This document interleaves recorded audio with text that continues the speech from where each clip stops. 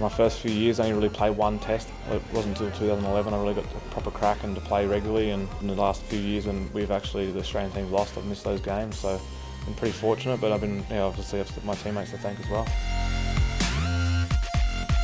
We're building something special. It's what we touched on in Perth. We wanted to really make amends to it and start something special there, and we've been doing that every week so far, and yeah, the job's still at hand now. We got a big tough battle this weekend against the Kiwis in the middle.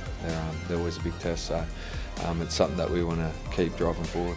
They really showed a strong effort last game when we played them, and they really come back right at the end there and made it a really tough contest. And I think all the games we've played, they've really hung in well.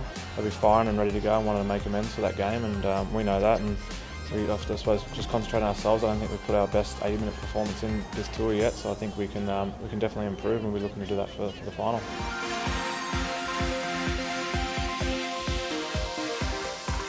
Mate, he's a giant of a man. It's incredible to see how big he is. Honestly, he's a monster of a bloke. But in saying that, he's a gentleman too.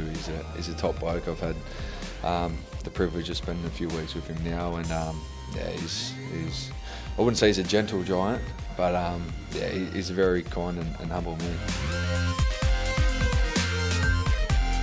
I just think 80 minutes overall. I think in patches we've been good. I think in our defence in some areas we can definitely improve, and even in our execution I still don't think we've really put teams away. I think there's a couple of opportunities we've had against New Zealand or England to really put them away earlier, and we didn't really quite do that. So I think something that myself especially can be better at, and I think we can look to improve that for the game.